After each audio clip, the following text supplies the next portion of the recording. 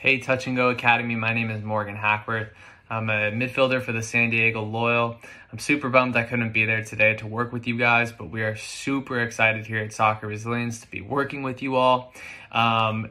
This is such an area of growth for you guys at such a young age, and not a lot of youth academies are taking advantage of this opportunity, but it's awesome that you guys are. As a professional soccer player, I started working with Soccer Resilience after first going through the whole curriculum, learning the things that you guys are about to learn from Dr. Brad Miller.